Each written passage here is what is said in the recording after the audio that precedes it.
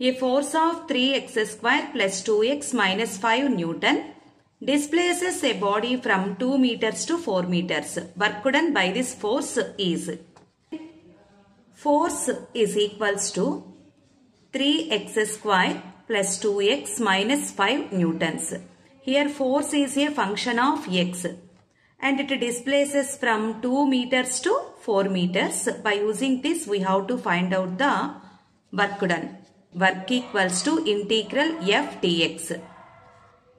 Integral 3x square plus 2x minus 5 into dx and the limits from 2 meters to 4 meters. Do the integration.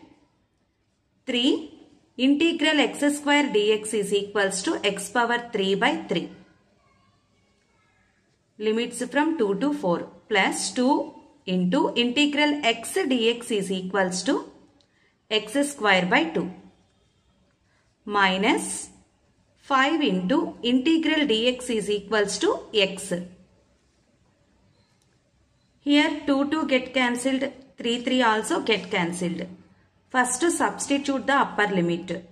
4 whole cube minus lower limit 2 whole cube plus in place of x upper limit 4 whole square minus 2 whole square minus 5 into upper limit 4 minus lower limit is 2. 4 whole cube 64 minus 2 whole cube is 8 plus 16 minus 4 minus 5 into 2. 64 minus 8 56 plus 12 minus 10. 56 12 minus 10 plus 2. So 58 joules.